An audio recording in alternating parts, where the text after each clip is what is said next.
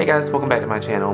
My name is Blake, and in this video I'm going to share with you guys a time-lapse painting.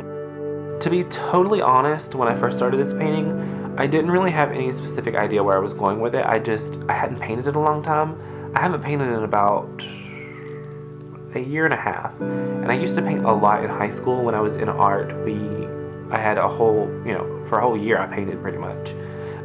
And I've kind of missed it. I've missed just doing it on a regular basis, and it's just occurred to me that I tell people that I'm an artist, but I don't have any like actual artwork to show that I've done recently. On a day-to-day basis, I do, I make my handmade things for my Etsy shops, but that's pretty much it. And I feel like that's kind of sad. It's kind of like saying you're a chef and you don't cook. I really want this to be another aspect to my channel, because when I started this channel, I wanted it to be somewhere that I just share all of the stuff that I do. I like to always have a different kind of project going, and I like to do different projects. I like to be well versed, I guess, in different mediums. That way it's easier for me to have a solution for like a creative problem if I ever come to one. And so I felt out of practice with painting, and I honestly, when I was doing some sketches for this painting, I really felt out of practice with just drawing in general because I haven't drawn anything in a while. So my big goal for the year is actually to post a video at least once a week. I would really love for Fridays to be for some kind of fine art. That way it forces me to do at least one kind of art piece a week, which I think is, is totally doable. But to come back to this piece, when I started, I didn't really have anywhere in mind that I wanted to go with it. I wanted it to be, a very serene, peaceful kind of painting. And I knew I wanted to paint an animal, I just wasn't sure what kind I wanted to paint. I just wanted to paint something. And honestly, now that I look back, this is really the best thing I could have painted to get me back into painting, because the background is kind of blurred out. It kind of forces me to think about atmosphere and that kind of thing. And then also, I wanted it to be focused on where the fawn is. And in the end, I tried really hard to make the mid-ground where the fawn is to have the most detail and to be like the sharpest. And then I wanted the background really blurry, and I wanted the foreground to be kind of blurry too. And it took a while to get used to the fur, and I also had to change the posing of the fawn, because at first it kind of looked like we were looking down on it, and I didn't really love that. So when I changed it on the second day, because the first day I went in and I blocked out the colors. The second day I went in and I started with the detail, but then I realized I wanted to be more kind of eye level with the fawn. And painting this made me practice with fur and practice with different greenery. And I also knew that I wanted to do something with a lot of green in it, because the Pantone color of the year is greenery, and I just wanted to incorporate that because I really love the color for the year. And so I just kept playing around with the fur. I started off with really tiny strokes for the fur, and then I kind of got thicker strokes as I went on. And then in the end I thought I was done because I'd been painting this thing for like 3 days. And then the last day I was like, okay, I'm done, and I like hung it up on the wall, and I realized that I hadn't finished the leg that you see in the front. It still was kind of just color blocked off, so I had to go back and finish that leg and then kind of work on the hooves and stuff. Are they called hooves? Deer hooves? Hooves? I'm thinking about it too hard now.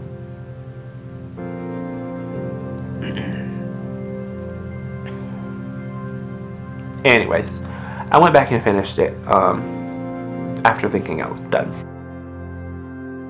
I'd really love to turn this into some kind of series. This piece is simply titled Fawn, and I think I want to call this series Lullaby, although I'm not totally sure yet. But I do have a couple more ideas for more pieces in this series, though I don't know if I'll have this series be part of my weekly thing. I might just try to work on the rest of the series on the side. That way I don't have like a huge chunk of painting videos on my channel. because I want my channel to still be a mix of different things. And speaking of my channel, I wanted to thank you guys so much for subscribing.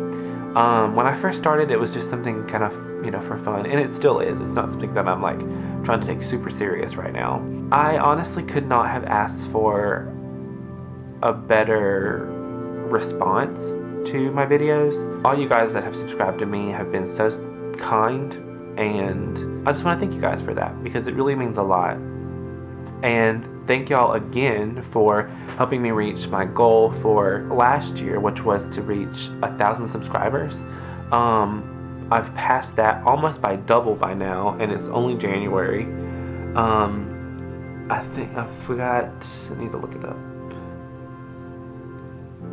I've got almost 1,700 subscribers, which is crazy. Like, I didn't really have any expectations when I started this, so this just makes me feel so good about the channel and like where it could go. And I want you guys to be part of it. I want to always have a conversation going. I want, you know, I want to know what you guys think, because criticism is something that helps an artist grow. Positive criticism, you know. Be kind if you give me any criticism. You don't have to be nice. I don't want nice. Just be kind. Thank you guys so much for all of your support. It really means a lot. You guys helped me reach my goal last year of 1,000 subscribers. I've almost doubled it now. I'm almost at 1,700 subscribers. If you have any suggestions or comments or questions, or you know, you just want to talk, hit me in the comments below. Hit the like button and subscribe if you haven't already. And people on YouTube, I've been talking about the subscription notification stuff, so I think it's encouraged that you do the little bell setting. That way your notifications are on for my channel or something. I don't know. But subscribe and join the handmade goodness that is going to happen this year. I already have an idea for what I want to post for the next couple weeks, just so that way I kind of build up a bulk of videos on my channel. I might stick to my Friday videos and then share like a bonus video when I can, because I do still have to stay on top of my Etsy shops and stuff like that. I'm talking too much. I will see you guys in the next video. Thank you so much for everything, and I'll see y'all next week. Bye.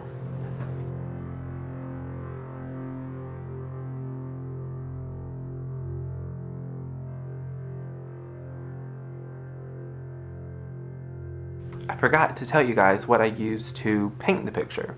I had a ton of these like craft acrylic paints on hand, so I just used mostly these different colors. The brands are Folk Art and Americana. I just kind of wanted to use what I had on hand. I did have to go to the store to get some things, but for most of this painting I used just regular craft paints. I like Americana because I don't have to do more than one coat when I'm doing other things. It didn't really matter as much when I'm just doing like a painting like this. And then I went to Hobby Lobby the other day and I got this. It's like a student grade acrylic paint. I guess the brand is Focus Daler Ronnie. I don't know, but System 3. I got a whole set of these. I think it was like 12 of these or something. And then while I was at Hobby Lobby, Refocus, I got this. It's the Master's Touch Fine Art Studio acrylic, blah blah blah, in titanium white. I think this is like more of a generic brand acrylic paint, but I got this because I knew I wanted to just have a lot of white on hand. But turns out this was really decent. The paint was really thick, because originally when I was going to start this painting, I wanted there to be a lot of texture. I wanted to use really super thick paints, but I just didn't have enough on hand, and I wasn't about to just go buy all the colors that I needed with this when I already had the acrylic paint, the like craft acrylic. But this helped a lot. Since I wanted lighter colors, I was able to mix colors of the craft paint with this, and it thickened it up to like the perfect consistency. And it was the right color that I wanted. Other than that, I did a mix of paintbrushes and palette knife. I got like a pack of super cheap paintbrushes from Hobby Lobby. I think they were regularly $9.99 and I'd used a coupon. I think it came with like 15 or 20 paintbrushes. It was like, they're like super cheap. Because I have a really bad habit of leaving the paintbrushes in the jar. I end up ruining half of my paintbrushes anyway, so I might as well just get cheap ones to begin with. At least for now, like while I'm getting used to painting again. So yeah, I think that's it for real, for real. And then I signed the painting with, I just used one of these Jelly Roll, Sakura Jelly Roll gel pen things. It's just white, and I wrote it on the painting, and then I'll go back and I'll use a really fine paintbrush to go over it with paint. Because I don't think this is like supposed to be permanent. I might just leave it as a test to see without painting over it. But I just wanted to hop in and let you guys know what it was that I used. Okay, bye for real.